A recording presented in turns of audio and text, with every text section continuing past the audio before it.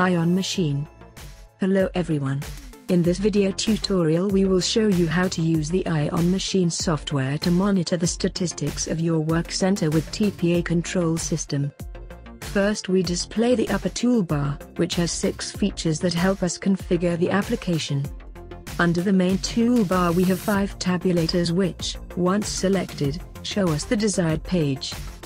The tab General presents a table with a description of the data relating to the machine axis, the RPM of the spindle, the tool currently mounted on the spindle, the feed rate, the program currently running, the status of the machine and the conditions of the machine such as the machine in start or the emergency condition.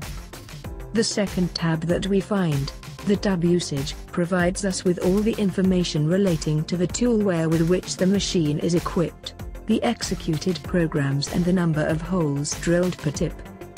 The third tab, the tab Summary, describes the overall productivity of the machine.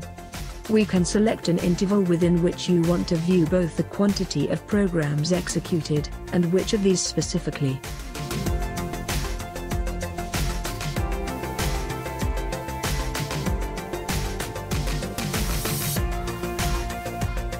This happens through a graph that with different shades helps us to understand the periods in which the machine has worked the most, with the aim of being able to improve production performance.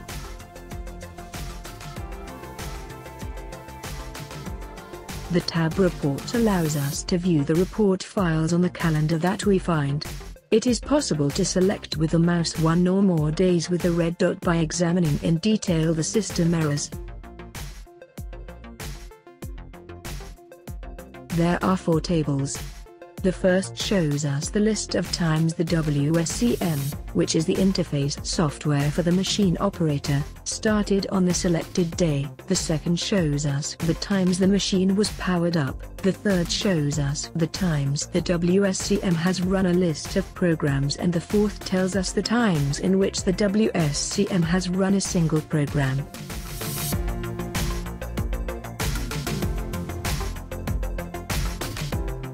Finally we have the tab Errors, which allows us to view the machine error files. After selecting the path where the error files are present, a graphical view of the same will be shown.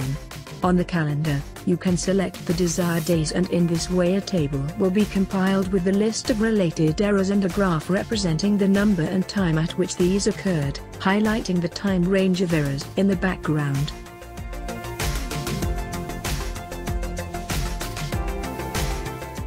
I hope this video has been of help to you.